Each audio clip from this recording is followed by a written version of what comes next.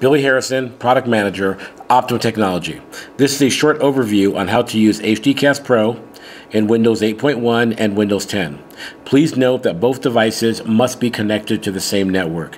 This includes the Windows 8.1 and or Windows 10 device and HDCast Pro. Let's get started. Open HDCast Pro.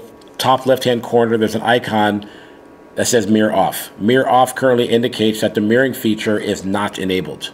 Select Mirror Off, and it will then enable the mirroring function. As you can see, the Windows desktop is now mirrored using HDCast Pro. There are two quality settings. One is low and one is high.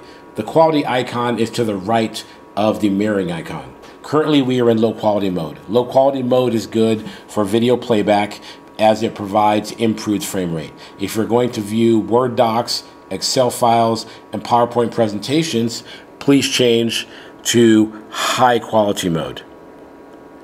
Once you are ready to disconnect from HDCast Pro, disconnect the mirroring session, select the mirror on. Now there are two other mirroring modes that we will cover in a separate video. So to disconnect, select mirror on, it will change to extended, select it again, and that will turn the mirror feature off.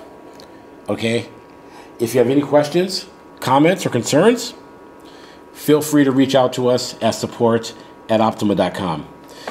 Thank you.